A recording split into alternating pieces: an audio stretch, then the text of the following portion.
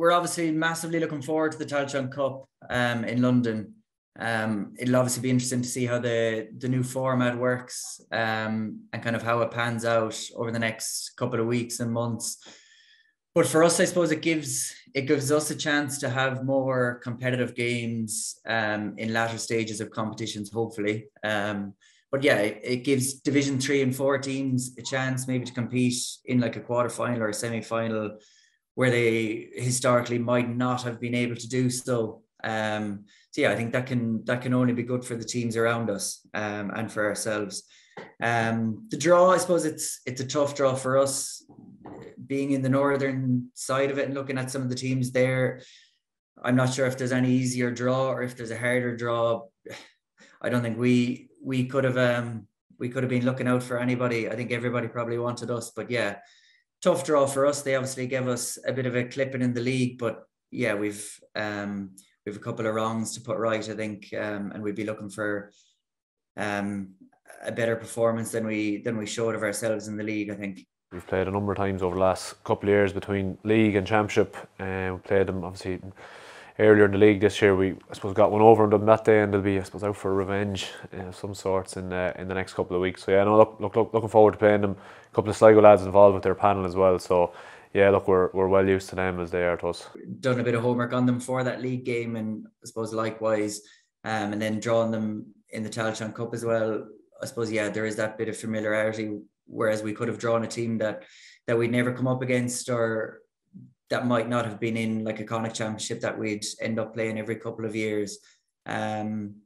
They've probably gotten the better of us in the last couple of years, although London, I think their last championship win or in around 2013, they had a result against Sligo. So hopefully that's kind of that's sort of the team that we're looking to mirror and try and get a decent result ourselves. Look, they're definitely not taken for granted at all anymore. I think they pushed everyone close this year. I think they picked up 3 wins as well. They were top of the table at the start, and they were one of the favourites nearly for promotion at one stage halfway through the league. So no, look, they're definitely not a pushover anymore. They're taking wins now regularly. So yeah, we'll have to be on top for a game to beat them. Travel is obviously tough. Management do try and make it as easy for us as possible. Like we've kind of our own training base where we're set for pretty much most of the year, and then otherwise we'd have some sessions like an in-house game, or maybe coming up to a championship game, then we'd have run-outs in Ruislip.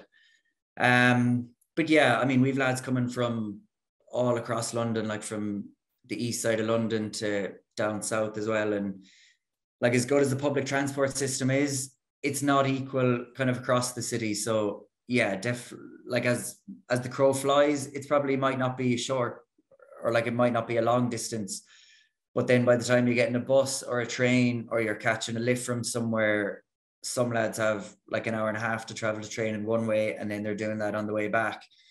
So yeah, it does, I suppose it kind of tests your commitment in a way, in that you're doing it twice a week, and then maybe a gym session during the week, and you're probably doing it on a weekend as well. And then factor in, I suppose, the away games. Your whole weekend is pretty much gone of traveling by the time you're up and you get to the airport, and you're on the flight, and you're hanging around the airport, and you fly, and then you're getting a bus to and from hotels and to the game, and then kind of the reverse on the way back home. So your whole weekend is pretty much gone for an away game. So yeah, the travel is definitely a unique thing over here that you probably wouldn't encounter as much at home. We're hoping to be here in a couple of weeks' time in a semi-final, and yeah, if we get to semi-final, anything can happen. But yeah, look, it's extra games for ourselves. I'm around a number of years now, and I haven't had a whole pile of championship games. Like I wouldn't even be up in the 20s at all yet. So there's an opportunity here this year to get maybe 4, 5, 6 championship games if we can get to the latter stages. Yeah, so it's definitely the carrot for ourselves. It'll be a massively physical game. I think that's probably one of Sligo's big strengths, just their sheer physicality in terms of what they bring to the tackle and their intensity of their running. But then also when they move the ball inside, they move it quickly and they get their scores on the ball. So it should be an entertaining game. We've kind of set our stall out in the league and tried to stick to our way of playing. So hopefully we can implement that as well, and hopefully we'll have a fair crack at each other. 2 wins away from Croke Park from a semi-final here, and that'll definitely be we'll be hoping to achieve that over the next couple of weeks.